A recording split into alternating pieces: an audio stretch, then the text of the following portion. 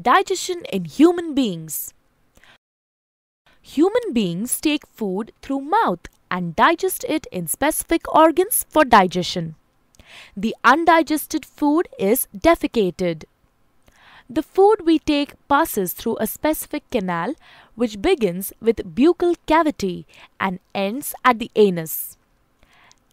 This canal is called alimentary canal or the digestive tract. The parts of the alimentary canal are buccal cavity, esophagus, stomach, large intestine, small intestine, rectum, and anus. The food gets digested gradually as it passes through the various parts of the tract. Digestive juices secreted by the salivary glands, liver, and pancreas also aid digestion. Mouth and the buccal cavity. Food intake in human beings is through mouth. This process of taking food is called ingestion. Chewing food is very necessary for proper digestion as digestion process starts in the mouth itself. What happens during chewing? The large pieces of food we eat are mechanically broken down into small pieces.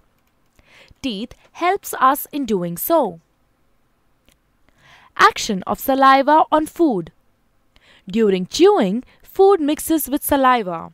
Saliva is secreted from salivary glands located on the lower jaw between the tongue and teeth. Saliva converts starch in the food into sugars and also softens the food. Tongue. Taste of food can be detected by the taste buds present on the tongue. Tongue is a fleshy muscular organ attached to the floor of the buccal cavity. It is free at the front and moves in all directions. Taste buds appear as small bumps on the tongue and have different regions which help us enjoy different tastes. Esophagus or food pipe. The swallowed food from the mouth passes onto the esophagus. The epiglottis, which is a flap-like structure behind the tongue, directs the food into the esophagus and prevents entry into the larynx. The peristaltic movements of the esophagus helps the food to move down the tract till it reaches the stomach.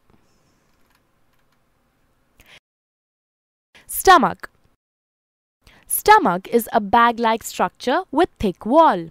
It is in the shape of a flattened U and is the widest part in the alimentary canal.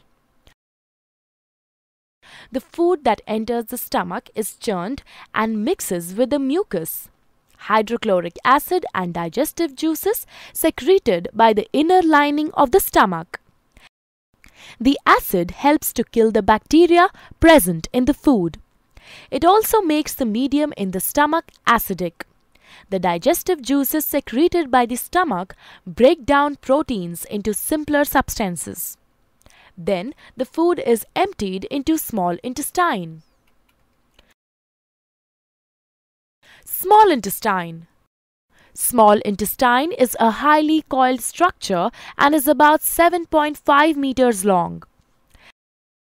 As soon as the small intestine receives food from the stomach, the digestive juices from liver and pancreas are mixed into it. Liver.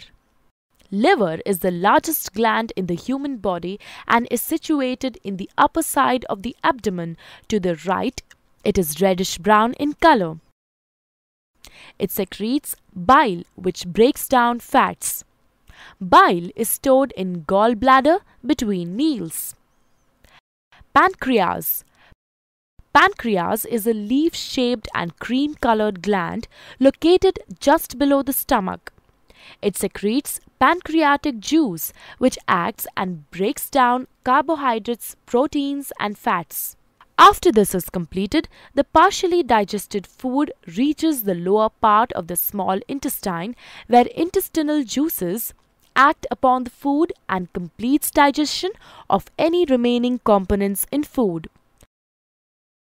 The carbohydrates in the food break down into sugars like glucose, fats into fatty acids, and glycerol and proteins into amino acids. The food consumed is digested and is now ready to be absorbed into the blood.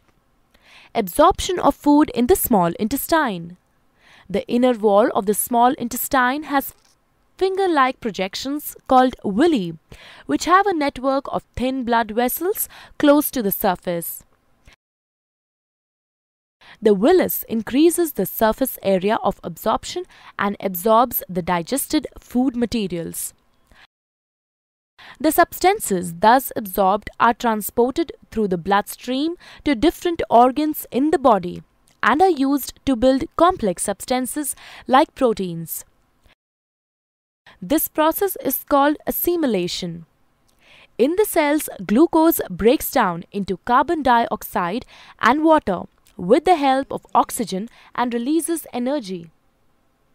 The undigested and unabsorbed food enters the large intestine.